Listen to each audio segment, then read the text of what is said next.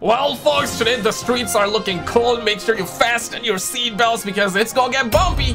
Coming in at our number 11 spot. Let's go for 11 likes on the video cut G because at our number 11 spot, the top G, man, the top G. Andrew Tate has detention extended for the 3rd time. I mean, damn, man, this story is so wild. But before they extended to February, and now they're extending it to March. They're really getting their cheeks clapped here, ladies and gentlemen. And this story is so wild that we're now hearing that the 2 Romanian women that were also arrested alongside the Tate brothers, they are being let go.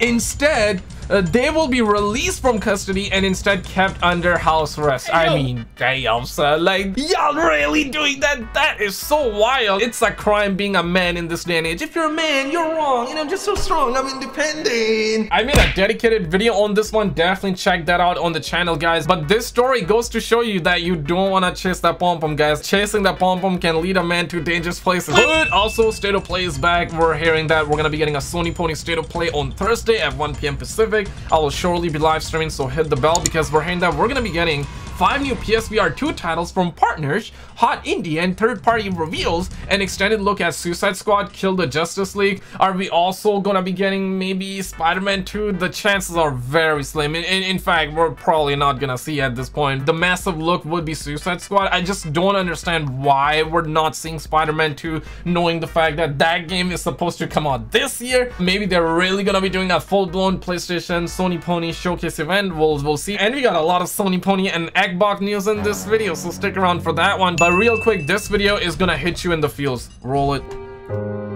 It's a blessing. Don't ever feel bad for me. Don't ever feel bad for me. I am so happy this happened to me. So don't get it twisted. You can't be sorry for yourself all the time, man. You know, I mean, you gotta learn the lesson. There's a reason this happened to me.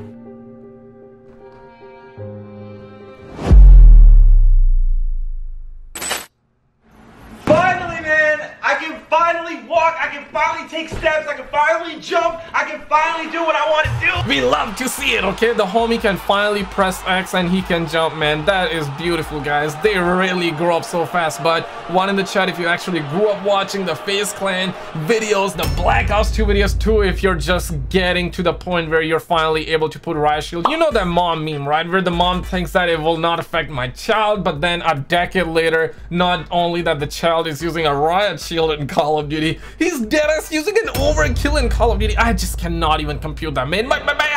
Also, shout out to the homie Ellie for adding me in this situation. And FaZe Ring says that update on the FaZe stuff soon and new videos coming, especially on my vlog channel. I love you all so much. I want to use everything I went through that empower myself and the best influence on my community as I can be. And we also have a massive cat fight happening between Amaranth and Indie Fox. You might want to buckle up. You might want to hide your wives. You might also want to put your kids to beds because, guys, it is going to be bumpy tonight, okay? So she, Amaranth, and everyone else are doing more high dopamine stuff, the haram stuff, than ever, said Indie Fox, okay, that used to be doing these streams. I mean, goddamn, those lamps in the background do be kind of good, right?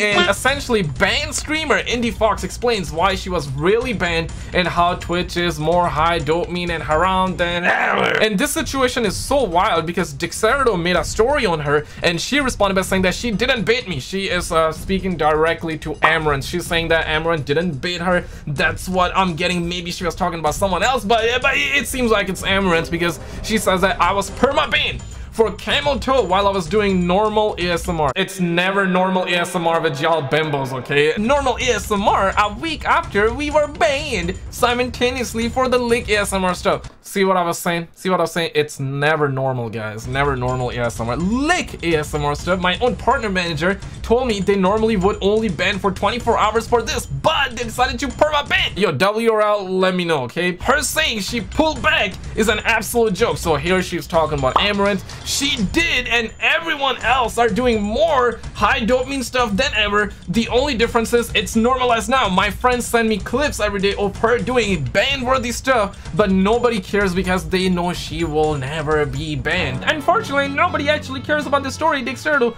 banned them all, make no sense. She sounds like a hero for sure. And quickly after, people started catching her in 4K because one cameraman was around the streets and this is what he captured. She says, I'm ashamed to say Twitch is a platform that supports lazy females selling their bodies for cash. You are teaching little girls to sell because that's what's popular. Make them wear t-shirts and pants, compete on the same playing field as men. Feminism is equality, strong, independent, spread the word. Now here's the thing, right? I do agree with the first part, but this is hypocritical as F, right? She was doing the same when she was not banned, and the second she got banned, now she's saying the truth. I mean, I'm glad she's saying the truth, but I don't know about the last part. I mean, strong and independent. I guess we love to see it, folks. And also, just a few hours before the disaster, I will talk about the disaster. We're talking about the Sony ponies and the Xbox, okay? Everybody gather on, okay? Gather on. It's definitely gonna start WW5 in the comment section over this shiza, but just a few hours before the Microsoft and Activision and Sony Nintendo meeting, Brad Smith came out in the middle of the night. He says that we've now signed a binding 10-year contract to bring Xbox games to Nintendo gamers.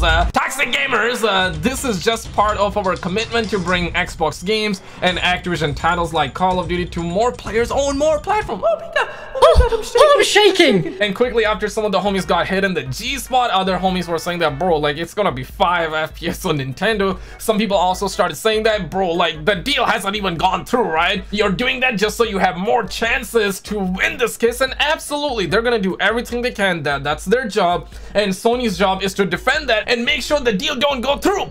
That's what Sony is gonna do, and obviously Microsoft is gonna persist. But I gotta agree, man, like bringing it on Nintendo, that means that some of the Nintendo gamers and also the toxic gamers, obviously they want to label us as toxic and problematic all the time, so surely all the toxic gamers are gonna have more avenues and more routes to be more toxic. I definitely see that as a W. Let me know your thoughts, but check this out right before we go down to disasters. Also another disaster, Meta has announced Meta verified a new paid subscription service like Twitter Blue that will get users a blue badge, extra impersonation protection, and more.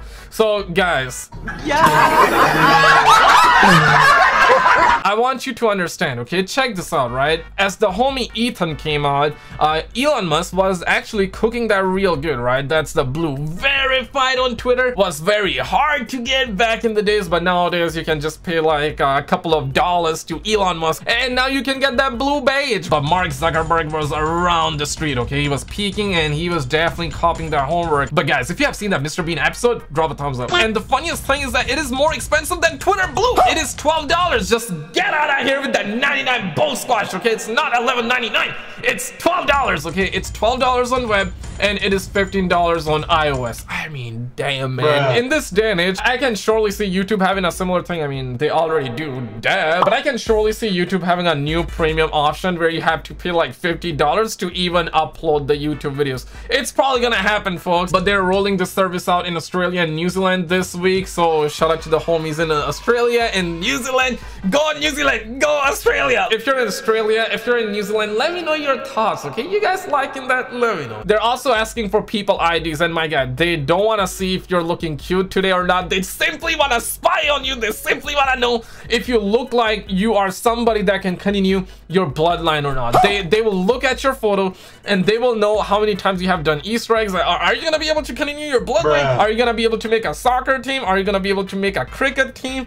They're gonna find out. And I do know some people call it football, not soccer. Here they call it soccer, okay? So don't cancel me, okay? Also, 2 weeks ago we learned that we're gonna be getting a brand new Call of Duty this year. Yep, guys, every year new Call of Duty. A lot of people just couldn't even compute. A lot of people went into coma, and a lot of people that never kept up with any sort of like Call of Duty rumors and leaks, they were like, oh wow, we knew already. New year, new Call of Duty, right? And essentially now we had a massive leak, and this happened back in December, and only now we're finding out that, yeah, Activision have 240 bundles. I'm not even capping. 240 bundles planned for Modern Warfare 2, but only 7 maps.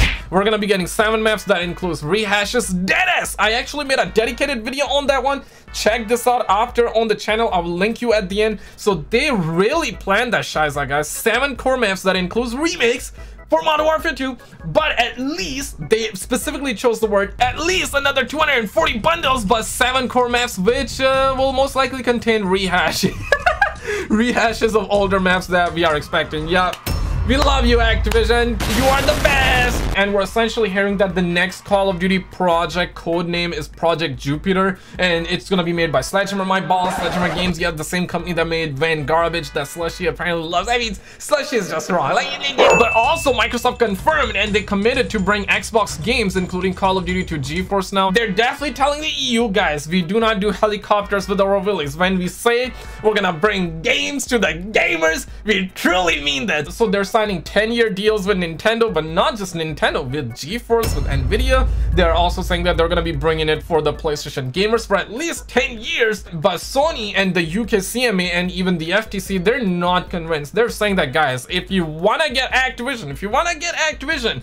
you need to actually give us in writing you will never make Call of Duty exclusive, not after 10 years. It should be permanent, okay? It should permanently be non-exclusive. It should be on all platforms, not just a 10-year deal. And the UK CMA gave Microsoft 3 different options. Number one, they said that don't buy Activision. Just don't buy it. Secondly, you can get Activision, but not Call of Duty. Third of all, you can get Activision, Call of Duty, but you gotta tell us that you're never gonna make Call of Duty exclusive. Stop with that 10-year deal. And Microsoft says that it is not feasible or realistic to carve out Call of Duty or another Activision Blizzard division to get the deal done. Microsoft wants all of ABK or nothing, Activision Blizzard or nothing. And that makes sense, right? When you paid $70 billion, you want the entire package, right? That's a no-brainer. And this situation got so wild. This is deadass from today's EU call, where Charlinto said that, lol, Microsoft president was literally holding up the Sony 10-year Call of Duty deal during the press conference today. You can see this image is from Eurogamer. They got 80%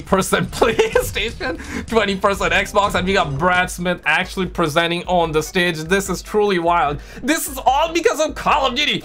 Microsoft want Call of Duty. Sony don't want to let them have it. This is all happening because of Call of Duty, y'all. And we have this baddie out here just taking those 4K pictures out there, and homie out here with those hands like doing that. And everybody's kind of tired, right? Like homie's kind of sleeping. I don't know what's happening, y'all. We even have Activision executives, Lulu Chang. She actually started memeing the entire situation. You can see that Sony refuses to accept guaranteed long-term access to Call of Duty. What if we lose access to Call of Duty? Yeah, absolutely, guys. We love to see it, but click on this video on the screen because the next Call of Duty ended up getting leaked out. Click on this video or click the video on the left because they are officially removing it, guys. We got a bunch of stories. They don't want you seeing that. Check these videos out, guys, and I will see you right there.